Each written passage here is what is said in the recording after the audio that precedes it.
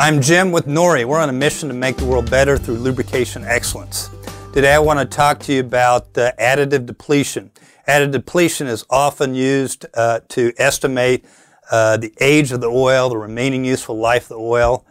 Most of our oil analysis laboratories can use various methods to track the depletion of additives. Additives are in the oil, obviously, for a purpose, and very often these additives are what we call sacrificial. They have to die to do their job, or they have to leave the oil to do their job. There are two main types of additive depletion. First is what we call additive decomposition. In this case, the additive literally dies or changes state, but its mass is in the oil, but its chemistry has changed. So the additive could oxidize, it could hydrolyze due to water. The additive could neutralize acid-base reactions. It could be exposed to high temperature and degrade in that way. So the additive, again, is no longer functionally or performance-wise able to do its job, although its mass is still floating around the oil and perhaps could be detected by elemental analysis.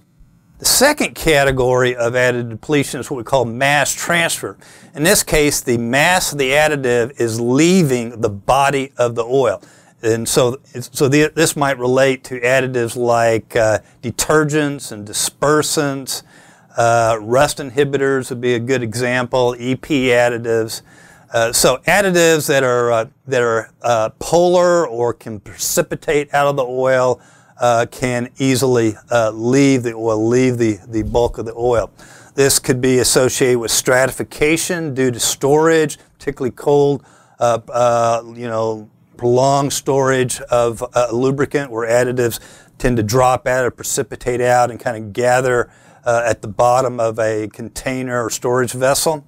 It might occur due to particles that are in the oil and the additive kind of latching onto the particle, hitching a ride. When the particle then is removed by filtration, or it settles to the bottom of a tank or reservoir or sump, again, it pulls out the additive with it.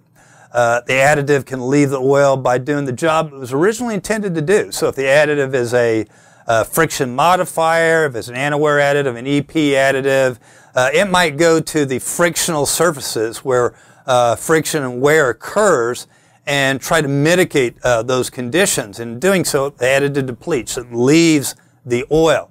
The rust inhibitor additive may go to the steel casing of the machine or a shaft or other internal exposed steel surfaces so that water it creates a barrier film so water can't permeate that film, making contact with the steel, causing rust.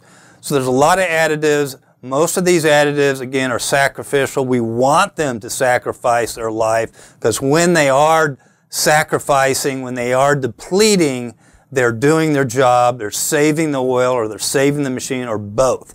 So that's, in oil analysis, we want to monitor additive depletion just to make sure, first of all, the additive is there, to see how much additive remains. It gives us an idea of the remaining useful life of the oil, when the oil needs to be changed, and it's an important function of oil analysis. For more information on additive depletion, visit us at noria.com.